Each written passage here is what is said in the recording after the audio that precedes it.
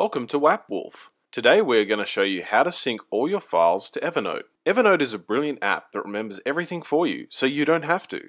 It makes everything searchable and allows you to share your notebooks, photos, recipes, etc. with others. Better yet, you can do this from anywhere in the world. At the end of the lesson, you'll be able to drop a file into your G Drive or Dropbox and have it synced to Evernote automatically.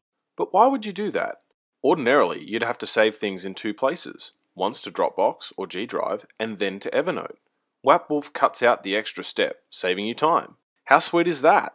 Log into Wappwolf Automator and select the folder you'd like to use to sync your files to Evernote. Select the Upload it to Evernote action.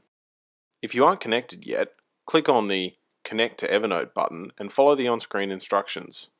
Enter the title, text, and/or tag, and click on Add Action. If you want to conserve storage space on your G Drive or Dropbox, add the Delete Original File action. This will delete the file after it's safely stored away in Evernote. Click Finished, and you're set. Each time you add a file to that folder now, it will automatically be added to Evernote.